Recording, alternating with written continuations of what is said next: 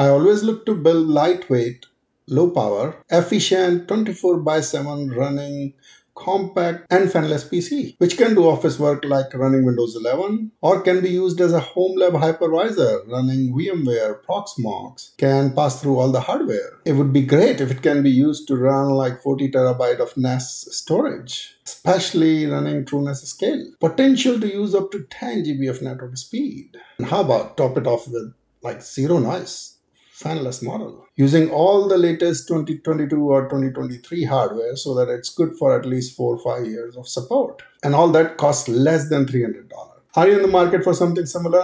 Then let's take a look at this mini PC I am looking at. It's fanless, 10 watt of TDP, has USB-C, quad 2.5G NIC ports, dual NVMe connections, both are X1 or one NVMe connection with X2 speed, dual SATA connection, that's where that 40 terabyte came from. 64 GB of RAM, obviously upgradable. I like mini PC, which you can modify and change the component. CPU is the only one which is soldered, but you can change the disk, NVMe drives, as well as the memory. And this PC can run 3 60Hz displays. So at high level, 2023 version of mini PC cost $195. You can add about 500 GB of SSD, $40, and I would prefer from Samsung. This is reliable as well as it works with VMware.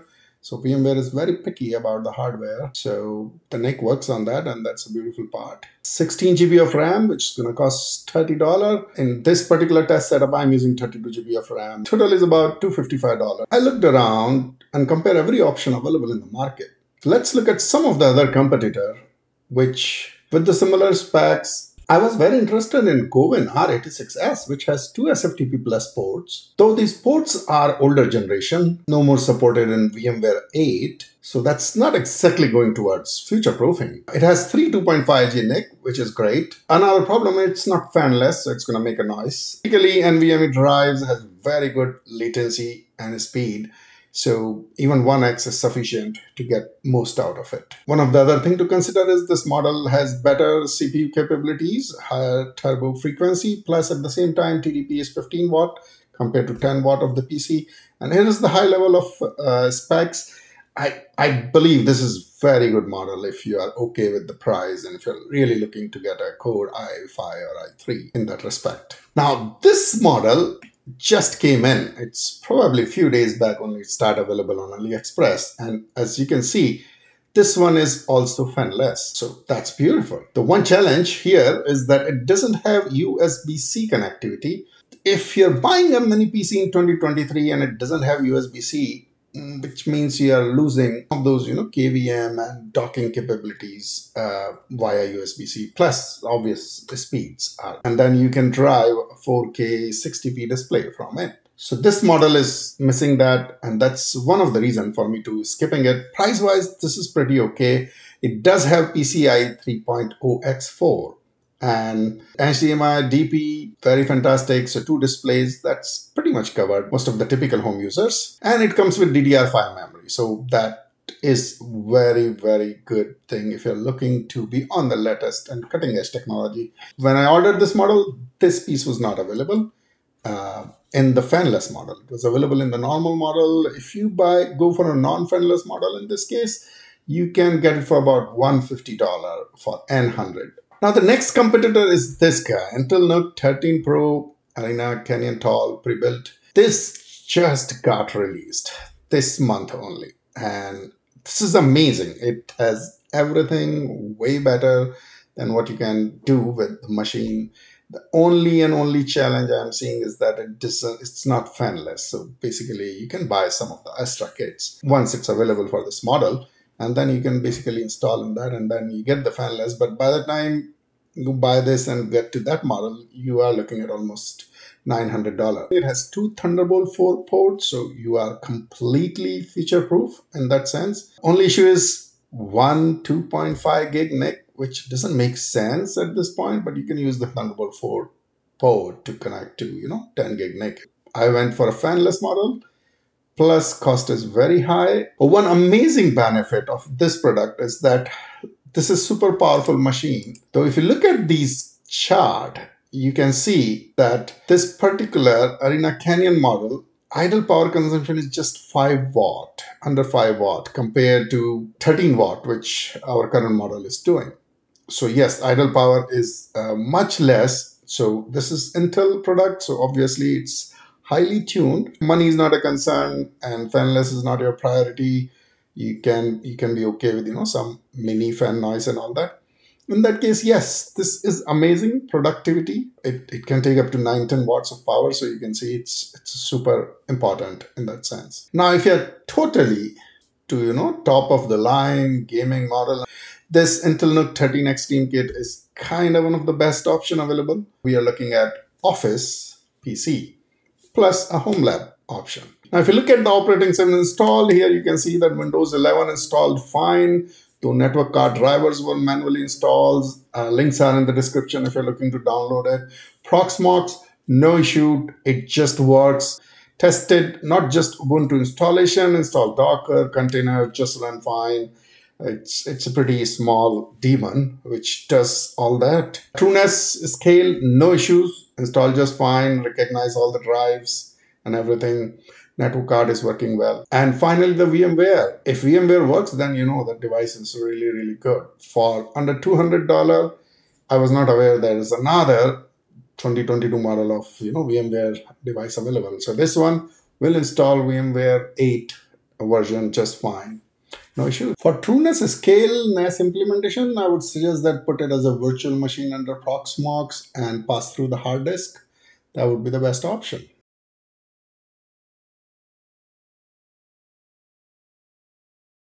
Now here are the 3 operating systems where it failed due to no network card driver. First was Windows Server 2022. It did not recognize the driver. Second, Open Media Vault. In general, I have seen that Open Media Vault is very finicky about network card driver, though it uses like very less resources compared to Truenas scale. So it's usually a good option. And if you're looking, automated way to create the network drives and all that, in that case, it's a better option to use OMV. Pfsense, same. At this point, there are no network card drivers. Now let's do quick unboxing. Then we'll install memory and disk. This is how the box came with. And this is the SATA connector. The PC look like. These are the fins. This is HDMI. This is DP. 2 USB 2 port. 4 Ethernet ports. Having 4 network port allows you to do a lot of stuff. You can configure it as a soft router. And then we have DC input for 12 volts. You can see USB-C, USB 3. This is the SD card slot. Finally, the power button. Plus, you have the Wi-Fi knockout hole, which we're talking about. So 2 SATA ports are there. You can practically take 2 wires out of this and connect it to a normal hard disk outside. 2 disk enclosure or something, bare bone enclosure. And you can basically create a Truenas setup for your regular NAS needs. So this is aluminum, so it's gonna dissipate heat. Opening is pretty straightforward. Putting NVMe disk. You can see there is some wobble there. Now putting the 32 GB RAM, just single slot. Opening and closing is pretty easy. Let's connect power. And you can see the power consumption is about 13 watt idle when nothing is installed. Passmark's core is not that great. It's pretty good for running a simple, home PC or small Homelab, running few containers. Shouldn't be a problem. For last 20 minutes, I've been running this Blackmagic proxy generator, which is creating a pretty good load on the system. And you can see the power usage is very constant. When CPU is 100%, power is always 23 watts of power it's taking. So if I take the temperature of the wood, you can see it's almost 69 at the temperature on the bottom side. The temperature is almost 108. There is no thermal throttling. Temperatures are pretty good. So if I play this 4K 60 FPS video, how many frames are getting dropped? Almost, this is almost like 7 to 8% frames are getting dropped in this case. So for about $260, this is not a bad combination where you can run an office PC or even, a small lab to test out different scenarios. Proxmox, Vmware, Truenas, all is supported. So that makes it a very, very good NAS option. Very efficient power consumption as well as no noise. This is not an affiliate product review. I paid from my own pocket. If this content was useful to you, please like it, help spread the words, subscribe it, and share with your friends. Thank you and appreciate you watching.